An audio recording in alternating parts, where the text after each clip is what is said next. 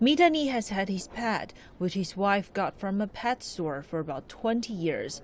But it's only recently that he became an internet sensation when still pictures of them walking around this part of downtown Tokyo went viral.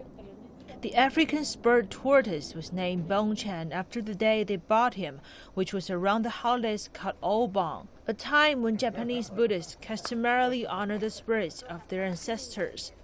Mitani says he has also been nicknamed Master Roshi in reference to the turtle hermit from popular Japanese cartoon series Dragon Ball Z. He says the naturally sweet-tempered tortoise has also helped with business. When families who are sad come to our store and they see Bonchan, they have a moment when they smile, and I think that's nice. Bonchan lives in a wooden enclosure designed by Mitani himself and regularly chomps on vegetables and fruits, including carrots, lettuce, and apples.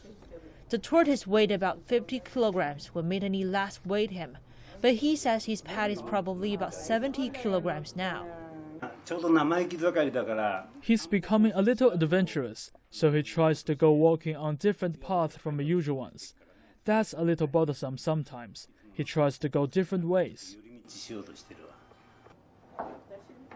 Another thing that concerns Mitani, who has no children, is that Bonchan will probably outlive him and his wife, and he wants someone in his neighborhood of Tsukishima to eventually adopt Bonchan.